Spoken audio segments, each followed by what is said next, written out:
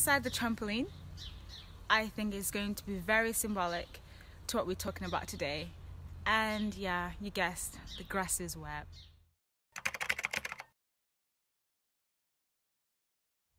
So today's discussion is about how I felt getting into university.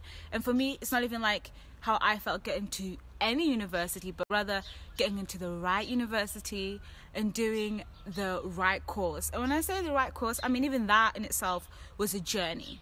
So let's first start with the fact that getting into Staffordshire University, that came by surprise, to be quite honest. I did not expect it. I was shocked. Like, shocked. 3 months after the UCAS deadline, I applied. And honestly, I'm even shocked to this day because it was honestly a chance, faith, hope. I don't even know what to call it, because when it happened, I was screaming, so excited. And then I got a phone call August.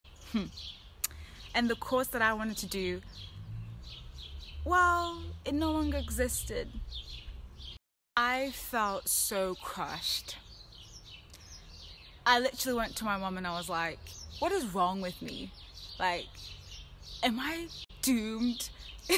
I felt like I was a victim of fate or something, you know? But the head of the department was so nice. She was like, come in, let's talk about your options, let's look at where you want to be, your goals, etc., etc. So helpful and so supportive. Until this day, I am so grateful for the leap of faith that I took. I basically jumped into a deep end without knowing whether I was going to float back up. Honestly, be courageous. Just take that jump. You will land on your feet. Believe me, you will. You just need to take that jump.